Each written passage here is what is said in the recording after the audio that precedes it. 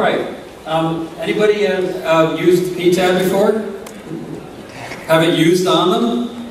Okay. Well, I'm going to give you some. I'm not going to go through a whole slide deck, but I'm going to flip down to a couple of statistics because I want you to see what's going on. This is the current filing rate for this year. Pretty stable. A lot of these are IPRs, more than the other two types of proceedings, and that gets important in a minute. So let's skip down to get to the stats on what's actually going on with these proceedings.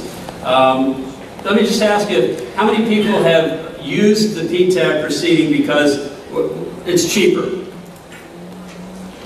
It's a lot cheaper, don't kid yourself. I mean, a trial in U.S. District Court in the U.S., easily from anywhere from $2 to $3 million these days. If you're really minding the budget and doing it carefully, you can get through one of these proceedings for $200,000-300,000. Even if it's a big pharma case or an aviation, you can get through for $500,000, no sweat. So it's really going to save you a lot of money. But that's not half of it. What it also saves you is you're going to win a lot more.